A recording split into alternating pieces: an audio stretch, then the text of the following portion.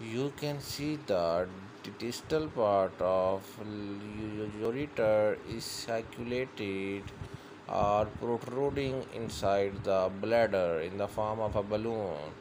So this is another case of right-sided ureterocele, whereas the right ureter has protruded or sacculated inside the right vesico-ureteral junction. So this is a case of ureterocele. A ureterocele is sacculation of terminal portion of ureter inside the urinary bladder. It happens when the end of ureter that enter the bladder don't develop properly. It is considered to be a birth defect. The ureteral end swells like a balloon that may stop flow of urine.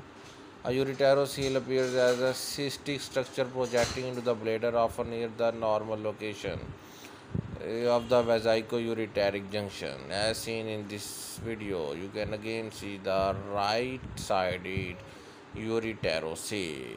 If you like our videos, kindly subscribe.